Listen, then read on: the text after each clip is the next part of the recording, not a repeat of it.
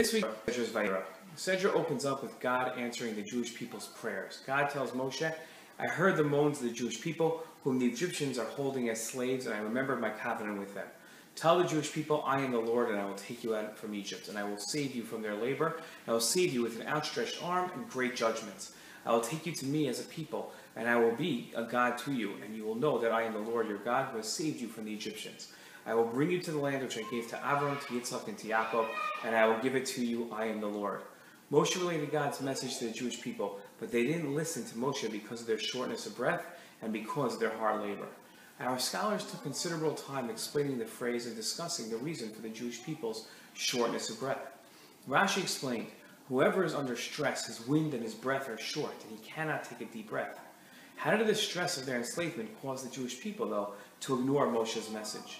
In his commentary to this verse, the Ramban wrote that this shortness of breath didn't reflect the Jewish people's lack of faith in Hashem, but rather their fear of Paro stemming from their hard work and threats of annihilation, and it put so much pressure on them that they couldn't process a promise to be freed. Their fear and pressure inhibited their ability to work. While many might attribute their faith to God to blind acceptance and faith, Judaism believes that it stems from knowledge of God. The more knowledge one has of God, the stronger their faith will be. In describing the prophet, the closest state a person can be to Hashem, Maimonides wrote, a person who is full of great qualities and physically sound is fit for prophecy. When he understands great and sublime concepts, and if he possesses an accurate mental capacity to comprehend and grasp them, he will become sanctified. He will advance and separate himself from the masses who proceed in the darkness of misunderstanding. He must continue and diligently train himself not to have any thoughts whatsoever about fruitless things or vanities and intricacies of the time.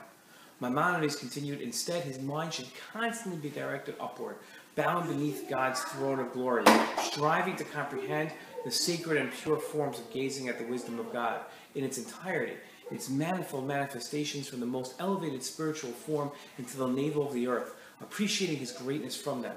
After these preparations, the divine spirit will immediately rest upon him. The Jewish people were under great pressure, and worse than the backbreaking labor was the inability to think clearly. Even when told of their impending redemption, they couldn't process the good news. The worst part of stress is the handicap it puts on people's thoughts and their ability to process information. This was the most horrific part of the Jewish people's enslavement, that they couldn't think and listen to the prophecy that promised their freedom and their ability to connect to God. May it never be that we are unable to think about God and to think about the greatness that we have in our relationship with Him. Shabbat Shalom.